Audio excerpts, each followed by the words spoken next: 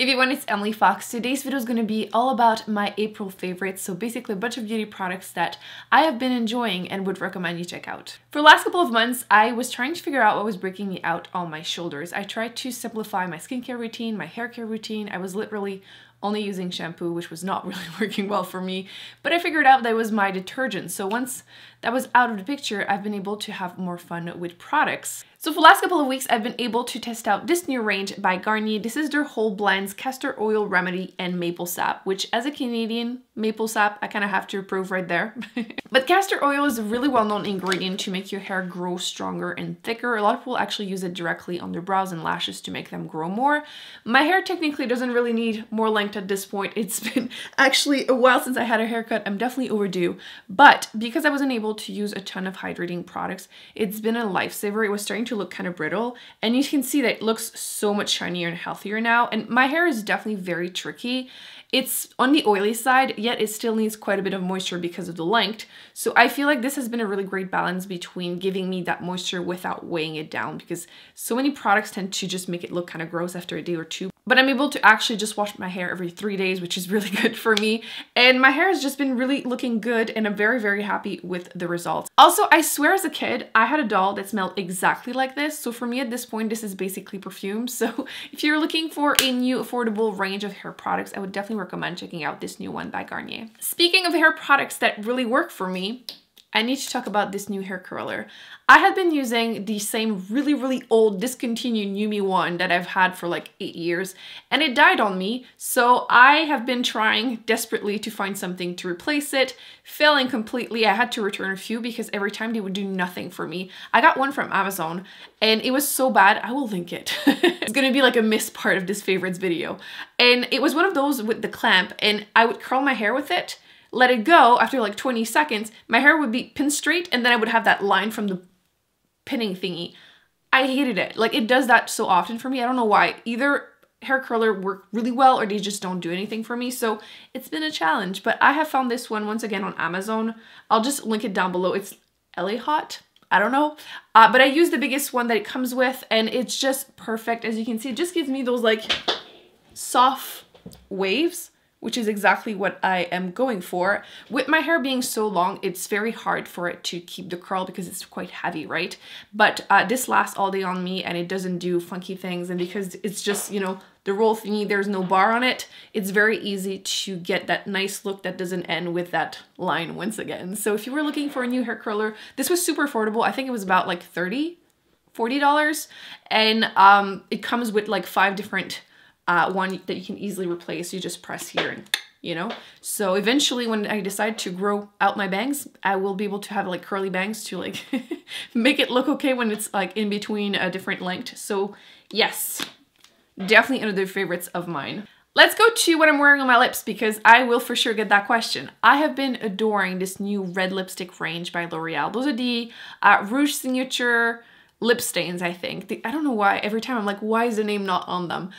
They came out with 8 new shades, and they're all reds. Obviously, the one I'm wearing right now is more like light coral, really. But it is absolutely stunning. This is end of the day. It's still there. It's very comfortable. I did apply it as a stain this morning, which is kind of what I like to do with them because they are quite bright, most of them.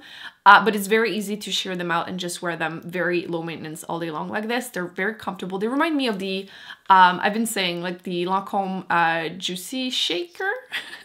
The applicator is literally the best thing ever. It's very soft. It goes on very liquidy and kind of moisturizing, and then it kind of becomes this stain, which actually... I feel like every time I'm like looking and I'm like, oh, nope. So really fantastic. So the color that I'm wearing right now, like I said, is Adored, and you can wear it full intensity like this, or, you know, just apply a little bit and it becomes really your lips, which is fantastic. And my other favorite one is the one that when I did the lip swatch video, which I will link, this is the one I did the wear test portion with, and it is the color Red, which every time I'm shocked because in the tube it kind of looks like a warm red, but when I swatch it and when I wear it, it's a bit more pinkier, which I think is very flattering. It makes your teeth look quite white. So these two have just been favorites. I do wear Invisalign. I'm not wearing them right now because it's so much easier to pronounce things on camera when I'm not wearing them. But it's been really tricky for me to wear anything on my lips, which is a shame because I love lipsticks, as we know. And I can't wear anything that will transfer all over them and stain them. So these have been like a lifesaver. I've been really, really enjoying them. Definitely recommend them. Once again, I will link the lip swatch video. Another line that is super similar, but they have different colors. So if you're interested, this is by 3CE. This is their Cloud Lip Tint. And they have 10 different shades, which again, I just did a lip swatch video, so I will link it if you are interested. Kind of the same thing. It goes on a tiny bit thicker. It's closer, like I've been calling it like the high-end version of the NYX Soft Matte Lip Cream, but like it lasts longer. Like basically what I wished the NYX Soft Matte Lip Cream would have been.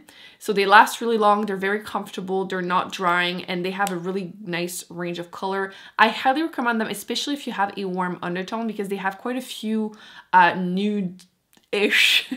Like they're supposed to be my lips but better, but obviously this type of color is not really a nude.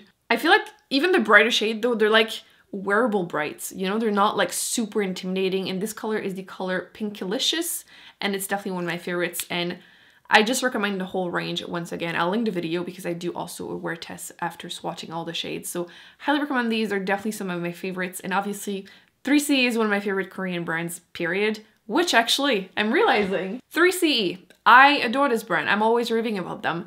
And this is their 3CE face blush in the color hashtag Rose Beige, which is definitely not beige. It's definitely a light peach. They keep bringing out more shades in like separate collections, but I believe this is part of just the normal range, and it's just such a nice matte light peach. I'm wearing it on my cheeks, which on camera I feel like I look like I'm never wearing any blush, even though I'm wearing a ton in person. But look how natural this looks. It's just so perfect. It's not weight-based whatsoever. It lasts all day. They blend like amazingly, and this is definitely my favorite color of the whole range. Definitely would recommend checking it out if you are on the hunt for a really nice everyday blush, especially for spring summer. This is going to be absolutely perfect. You get a ton of product too, which for some reason it's not on there. I think you get like something like 10 grams. So I will never run out of this. I've been wearing this every single day and it looks barely used, so thumbs up for sure. A lot of products in this video are products that I've been using for months. I haven't done a monthly favorite in like forever, it feels like. So I have been going back to this foundation, and it's so good, by Maybelline. This is their SuperStay Full Coverage Foundation. I'm currently wearing the shade 112 Natural Ivory. This is my like spring shade. It's not totally summer, it's not totally winter, and it just matches me really well right now. Again, I'm wearing it. This foundation oxidizes a lot, but you need to apply like a very thin layer to get the full coverage, so it's really not a big deal. I'm gonna swatch it so I can show you how bad it gets. I have done a wear test of this one, so I can link that down below too if you want to see it compared to the other new Maybelline foundation, which the name is escaping me, the like hydrating one. But I feel like at this point everyone knows this foundation. It's really full coverage, yet you can apply a tiny amount, which is what I usually do, and kind of wear it like a BB cream. I mix it a little bit with my moisturizer. Usually I just apply my moisturizer, don't wait for it to fully dry and then apply this, and it just applies a thin layer. It still gives you like medium to full coverage. It looks really nice, very natural all day long, and it's just awesome. I feel like there's a reason everyone raves about it, right? And I'm just left wondering why I ever stopped using it. Which, also by Maybelline, this Age Rewind Concealer. I have been loving these all over again. I'm almost done with this one. This is the same color. For some reason I have two that are open, so I will finish this one once this one is over. This is the color Fair, which is not that light, seriously. This is the one I'm wearing right now, and you can see it's definitely not that light. I adore this. In my head, this was like a light coverage, everyday type of concealer, but it's definitely more medium coverage. I'm wearing it today, and I feel like sometimes on camera, like the more full coverage you wear, the better it looks, but in real life it can be a bit much. But this is perfect on camera and in real life, and it just looks very natural. It's not too thick under my eyes. My under eyes were definitely super dehydrated from, you know, surviving the winter, and this doesn't look crepey underneath, and it's just been back in my life, and I don't understand again, why did I stop using this? This is fantastic. Stila, currently there's still the Sephora VIB sale going on for most people, I believe. I will link that down below if you are interested. But if you're looking for the best eyeliner ever, Stila Stay All Day Liquid Eyeliner. However, I feel like nobody else mentions it, but the micro tip one is the best thing that ever happened to me. If you have monolids or you don't have a lot of lid space, you need to get this because it is so thin. yet you get the same amazing formula that is waterproof, super dark black color. I don't have that much space on my lid, especially in the inner corner, and it's very easy for me to apply eyeliner there and then it becomes, you know, kind of just messy everywhere. Not with this, it's fantastic. I can get a very sharp, actually, there you go. I can get a very sharp line, but it's super easy to get this precise part too. And this is it, this is all I use. You get this tiny, tiny, tiny, tiny point, and this is what it looks like. Like, look how amazing that is. Lasts all day, it doesn't disappear on me. So many eyeliners, for some reason, after a few hours, the line is just gone for no reason. Nothing happened, it just disappeared. So I feel like I'm always getting questions about what I'm using as an eyeliner. If you're seeing me wearing one, 99% of the time it's this one. I just can't live without it. I do have a backup because mine is like almost done. I've been using this for over a year, like pretty much every single day. So you know it's good stuff. It's obviously a bit more pricey because it is at Sephora, but absolutely worth it. I don't even buy the bigger one anymore. I just use this one. It's just awesome. I feel like this highlighter is very underrated and I adore it. This is by Cover FX. This is their Moonlight highlighter.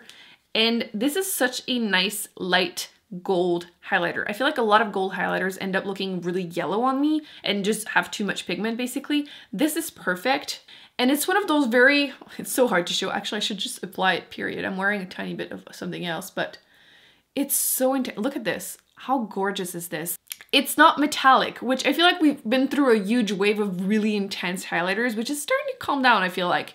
And this has been like perfect for me because it is still intense, but there's no shimmer, no glitter, no metallic finish. It's just very, very glowy and natural.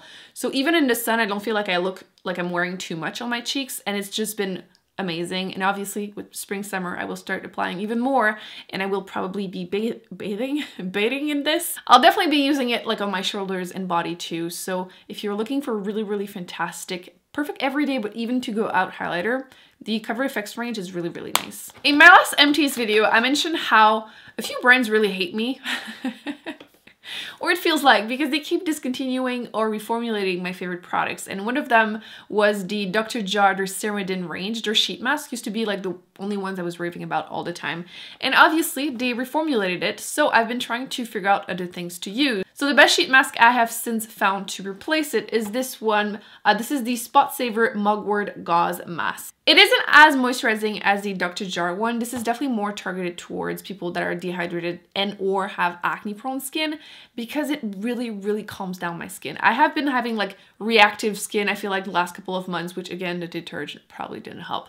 But when I use this, I wake up and my skin is so much more even, no more redness, no more pimple. So I feel like I need to use this every single day. Actually, I am looking to get, I have ordered, but I'm waiting for it, the serum, because if this works, I will be able to, you know, skip the sheet mask and just use the serum. But I'm very curious to test the whole range now because it really, really works well for my skin. It's just loving it. So yes, more even, no more redness, no more pimple every time I use this. So I feel like I need this in my life, absolutely. And I'm kind of sad that it's taking forever because of the shipping problems right now. So I don't have any right now. This box is empty and I'm like, I really want you in my life right now. So yes, if you were looking for a new sheet mask or a new range to try for acne prone skin, especially dehydrated, and just want a little help, this has been working so well for me. Oh, and by the way, you can see that the foundation has definitely started becoming darker and darker right now. So definitely keep that in mind whenever you are shopping for a shade. So that's gonna be it for my April favorites. I really hope you enjoyed it. Thumbs up, subscribe. I will be putting more videos on the screen that I recommend you check out. Please let me know in the comment section your favorites of the month, anything I should check out, and I shall see you in my next video. Bye.